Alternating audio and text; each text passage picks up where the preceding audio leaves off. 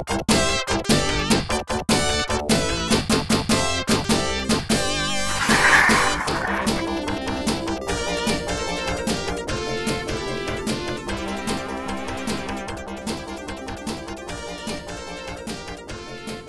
right, so here we go, continue talking about surfaces. And in this video, we're gonna now introduce in friction, okay? Friction is a big part of Newton's laws because it's the force that slows down objects, okay? So when we did that unit 2.1 set of notes, we had that table, and inside that table, one of the forces we talked about was friction, okay? So one thing to know that it always exists between two surfaces that are in contact with each other, and there is a sliding motion between them, okay? Just like I mentioned before, we're not going to worry about rolling, right? So in this area, our focus is going to just be on the sliding motion, okay? And one thing to note about friction is that it always opposes the motion, right? So if I have an object in motion and I'm going to the right, right? Well, friction acts to the left. Okay, it's always countering what the motion wants to do. Okay, there are two types of friction. The first one is static friction, which we just abbreviate F sub S, and then there's kinetic friction, which is F sub K.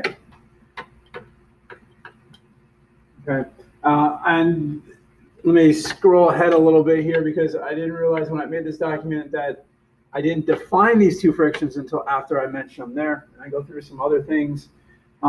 So static friction, right, is the friction that objects have to overcome to begin to move, right?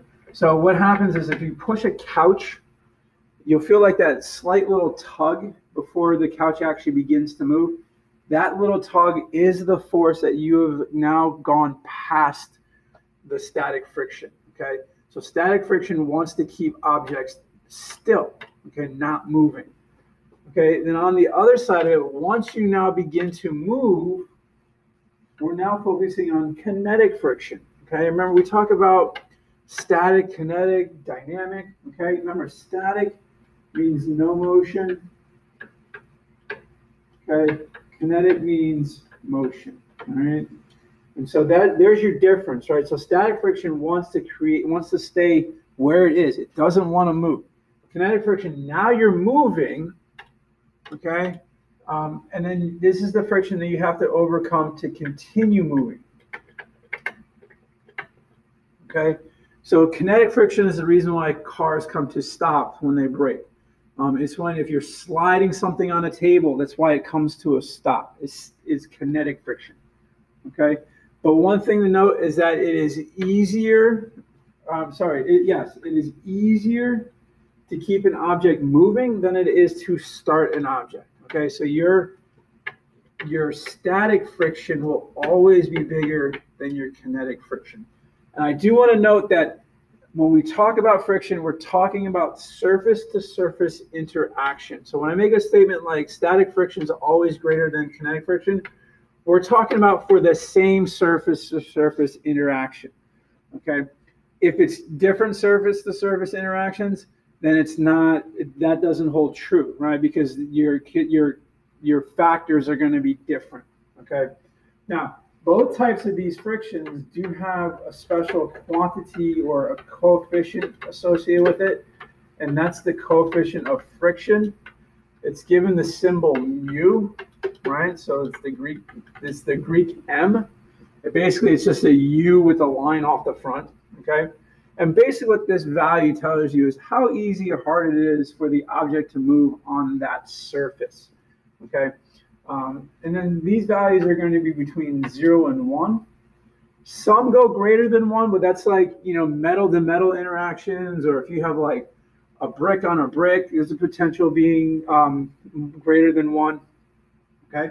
And by me making a statement that you see kind of down in the bottom right hand corner of Fs is greater than Fk, that means that your static coefficient of friction is always greater than your kinetic coefficient of friction. And let me say, right, again, that little caveat for the same surface-to-surface interactions. Right? If the surfaces are different, yeah, then you're going to have like completely different values for your coefficients of friction. Okay. Easy way to think about, the difference between the two. If you're remodeling a bathroom, sometimes people want to put the nice shiny tile on the floor in the shower. That's not good, because if you go to a tile store, on the back of a tile box, oftentimes it'll actually list a number that says COF equals point something. Well, now you know what that COF number is. It's the coefficient of friction.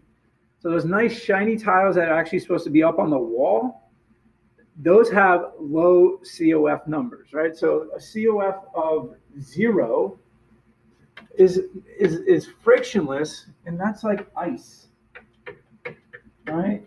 So if I take a low coefficient of friction number and I add water to the situation, well, I'm putting a slippery material or slippery substance on a slippery surface that's even more slippery now. Okay, and so that's why if you look at most shower tile, usually most showers, they use the octagon and diamond shape, or the octagon and square, because for a couple of reasons. One, the material has a low COF number, but the grooves, right, the part that's grouted has it creates more traction. Okay. When I was growing up, we had bathtubs that were very slippery. So we actually had to go to a store and buy like these stickers that you stuck in the bottom of the bathtub to create that same effect, to create the traction. They're rubber. Okay. And so our feet could easily walk on that bathtub, so we weren't slipping and splitting our heads open. Okay. Now, the general formula for friction, okay, and this applies to both frictions, okay, so both the static and kinetic friction, is that the friction is equal to the coefficient of friction times the normal force.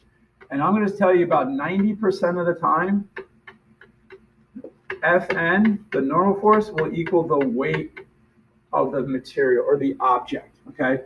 90%, because there's just a random case where I may put something on top of an initial object, or I may have a force, like in the previous video, we had a question where the force is up and to the right that we were pulling with.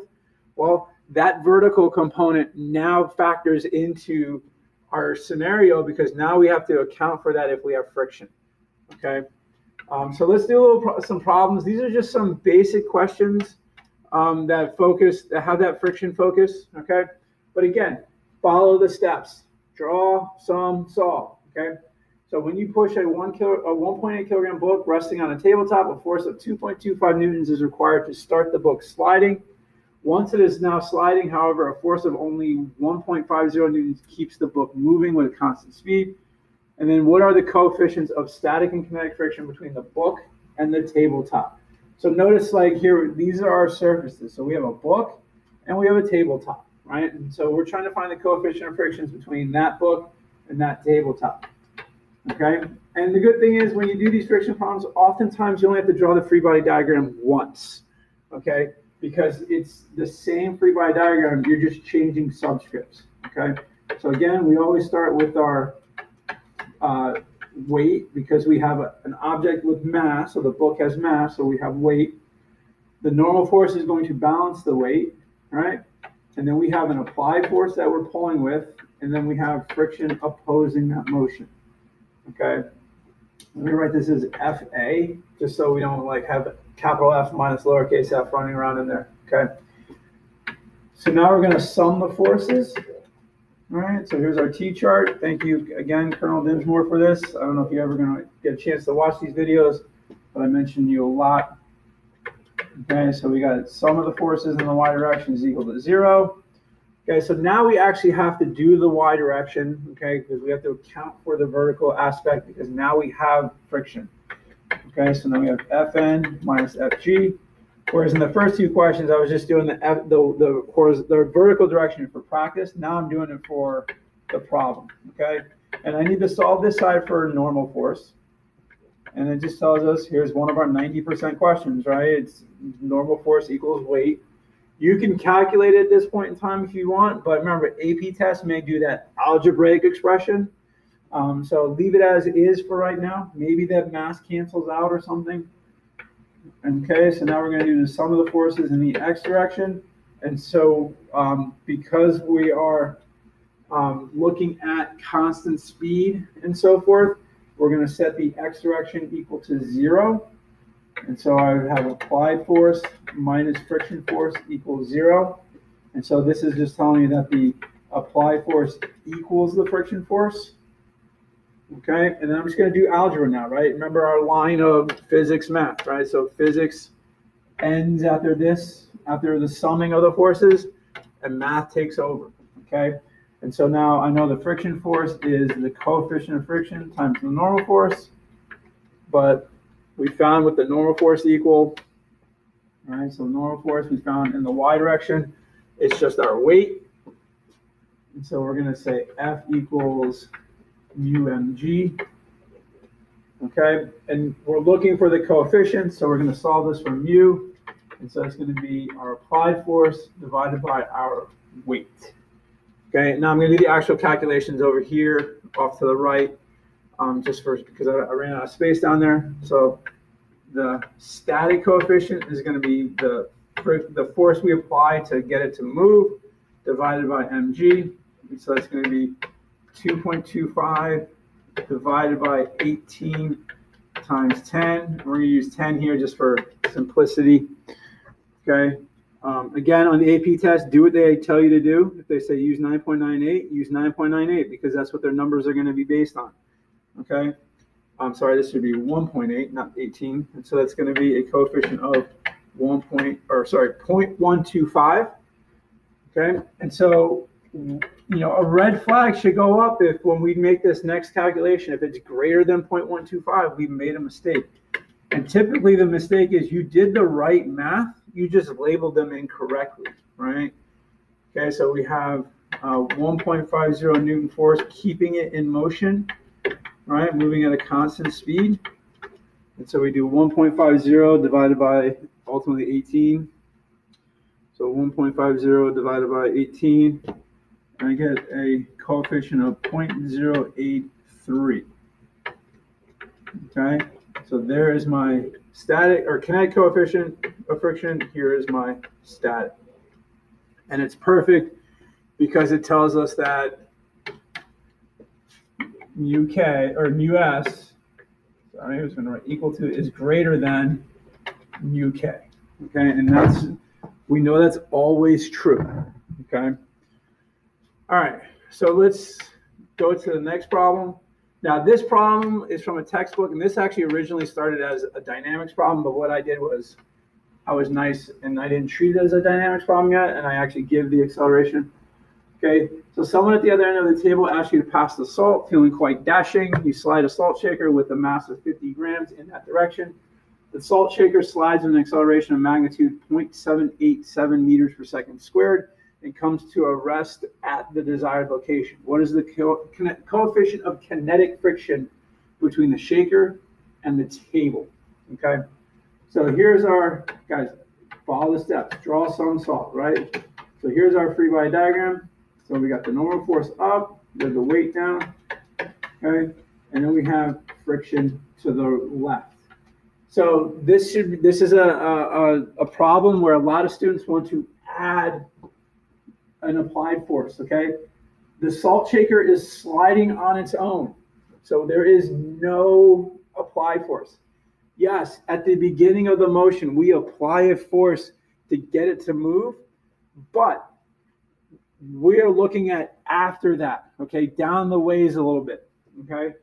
And so we're not worried about that friction or that applied force that got it to move, okay? So now we're going to do the sum step.